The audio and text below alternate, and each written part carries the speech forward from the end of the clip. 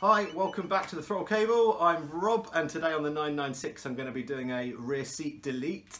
It's a pretty straightforward, simple job to do. Gives the car a bit more of a motorsports feel.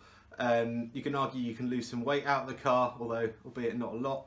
There is a few guides online that I had a look through before I did it, and I realised that quite a bit of the content that's out there is incorrect. So I'm going to show you what I did, how it's done, what tools you'll need, and yeah, 10-minute job that's free and easy and changes the feel of the cabin. I'll show you how it's done. I'm in the back of the 996 and this is the completed seat removal in the back.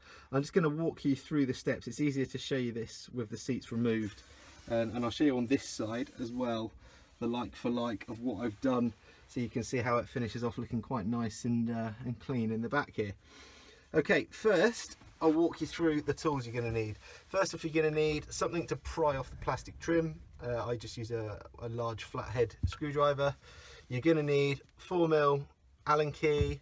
You're going to need 17mm socket or spanner, one of the two, and you're going to need an 8mm spline drive. This is not a Torx, it's a spline, so make sure you've got the right tool. I've seen on Tinterweb that somebody said you use a Torx. I tried that first and didn't realise that it is actually a spline bolt, and stripped the first one of these, so I then had to remove it and I've had to order a new one up. So just make sure you're using the right tool and not following somebody else's duff installation or deinstallation guide, I should say. So what do we need to do? First things first. First thing is to get off the seat bases. 2 bits of Velcro, dead easy, lift them up, out they go. Next thing, seatbelt receiver. It sits quite happily in here. All you need to do is pry off the bit of plastic. This is the piece of plastic. This trim on the back goes over this stud, which is threaded, and it just helps lock it on. This bit of trim on the top receives into this metal spring clip, so that one's relatively tight, but as long as you get a pry under the top and a pry under the bottom, you're moving these two things out independently. Then you can just put the bolt back in, store it there, and then this clip simply pushes back on that nut on the bottom. So that's that, job done. On this side, to release the seat belt, the 17mm socket releases that. There is a little plastic washer here.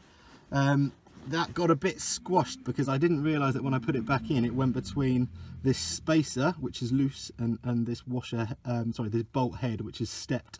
So yep, I've ordered up a new one of them to replace the one that got damaged, but otherwise that's nice and straightforward. You can then just pop the cap back on it, which is on there from the original installations. Let me pop that back on. Done. Right, seatbelt itself. On the seatbelt itself, you'll see that there'll be a little bit further up here a little tab which stops the buckle from going all the way down to the bottom. Using your pry tool or flathead screwdriver, just break the tab. These little things cost pennies, and I happen to have a packet of the Porsche ones in the garage. They come in packets of about 10, I think. Reason for doing that is once you've done that, you can then hide this seatbelt so it's not sat here still or flapping around. So how do you do that? Up in the top corner there is this trim panel. This trim panel simply has 2 slots on the top, which it slots up. If I look here, it slots up here into the back of the pillar. Then on the bottom there are just 2 little clips which clip it at the bottom.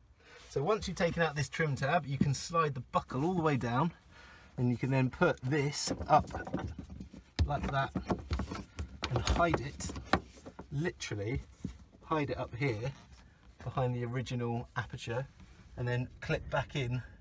You'll see my seatbelt just hidden behind there.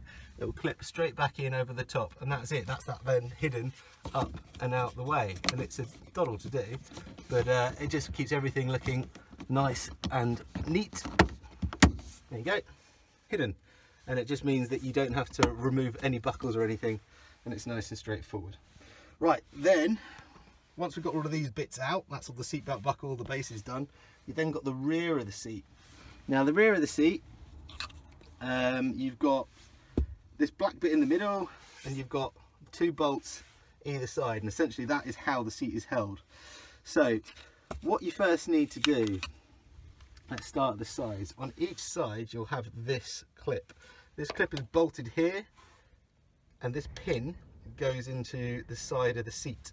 So you'll need to pry off this bit of plastic, which this bit of plastic just has a little tab that goes into this hole here, and then you'll be looking at this combined two little bits of a kit, and this is where the spline bolt is. So you just release that spline bolt, and then you can, well, that will come out. This will still be sat in the seat, so you'll have the seat kind of sat here at the moment with the spline bolt removed.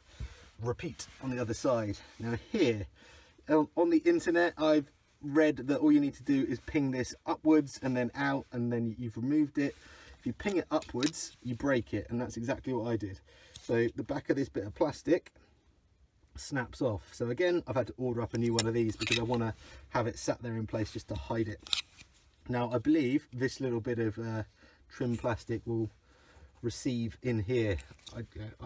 I didn't see it because it broke before I had it, but that will literally just need to be released forward. The reason it's released forward is because sat through this hole is this little bar. This is where the 4mm Allen bolt comes in. So you release this, and that will then mean that the seat is free, but either end of this goes into right hand side seat, left hand side seat, and if you remember over here you had these things going into the end of the seat. You have to lift the whole thing out as one unit, but as soon as you've got it forward to somewhere about here, you can then pull everything out, and these are just slotted in. So you just slot it out left and right, and then yeah, you've removed the seat. It's that easy. It shouldn't take any longer pretty much than it took me to tell you how to do it, but that's how it's done. And then in the end you end up with a nice clean no seatbelt look in the back, which I like. If you want to do it, have a go. Good luck.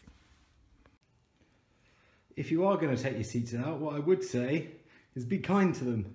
Wrap them up. Get yourself some, it's like cling film, but it's wrap, parcel wrap, and it'll keep it nice and fresh and clean in there.